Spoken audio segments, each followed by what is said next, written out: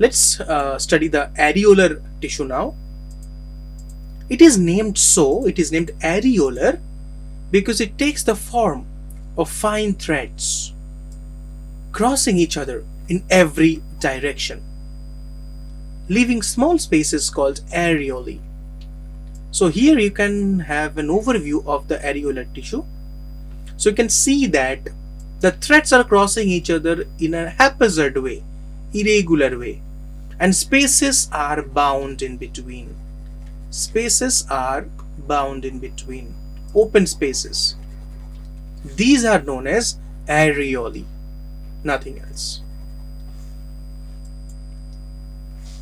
It contains fibroblasts, macrophages, lymphocytes, plasma cells, mesenchyme cells, chromatophores, and mast cells.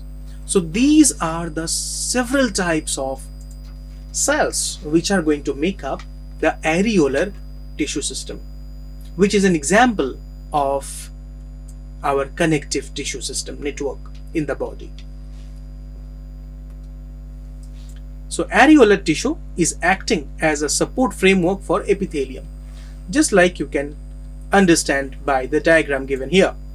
So these are the various layers, nothing else, of areolar tissues. It is widely distributed tissue present under the skin.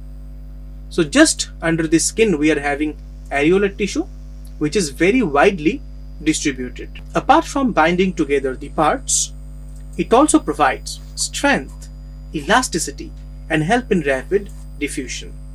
So areolar tissue has several functions, not only one.